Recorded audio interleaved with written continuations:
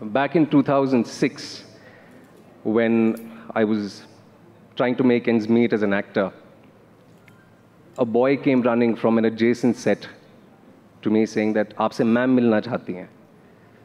And I said, "Ma'am," she's like, "Smriti ma'am milna chahti hain." She invited me over to her set. She'd seen a couple of my TV shows back then. And she told me that, "Vikrant, you have tremendous potential. I wish you all the very best." Very gladly, she even shared her sham ka nashta with me. And she sat with me, she spoke to me without knowing me just through television screens. And I remember very, very vividly our conversation. It was a pretty long conversation. And as I said, I was trying to make ends meet.